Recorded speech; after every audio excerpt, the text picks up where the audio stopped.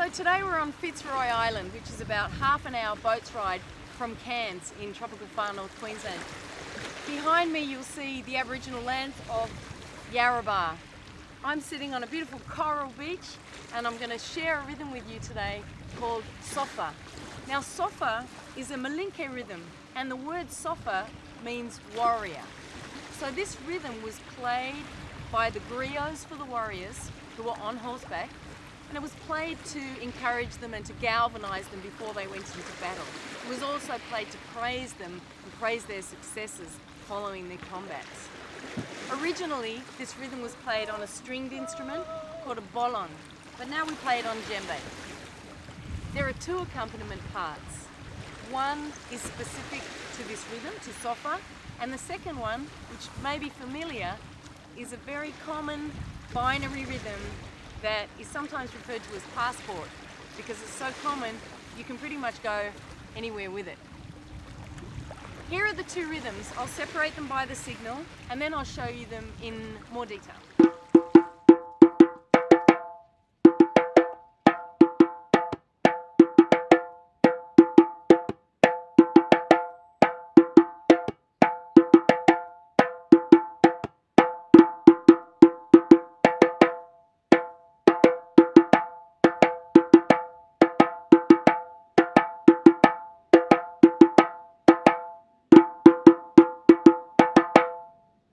Okay, let's have a look at the first part, which is specifically for this rhythm, sofa.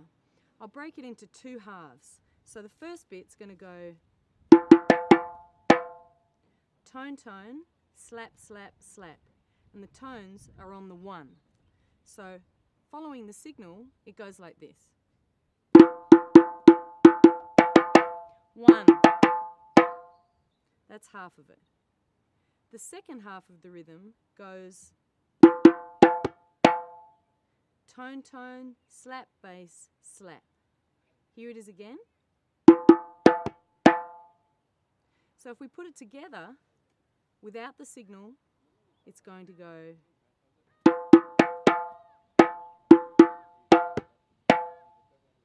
after the signal. 1.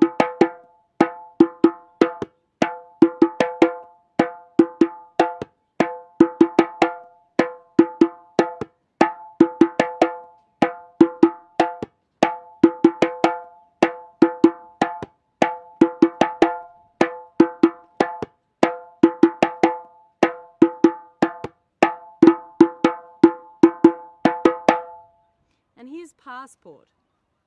Passport starts with slap, slap, slap, then you have tone, tone.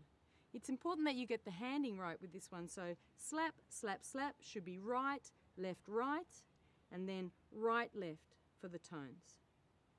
It starts on the one, so we have 1.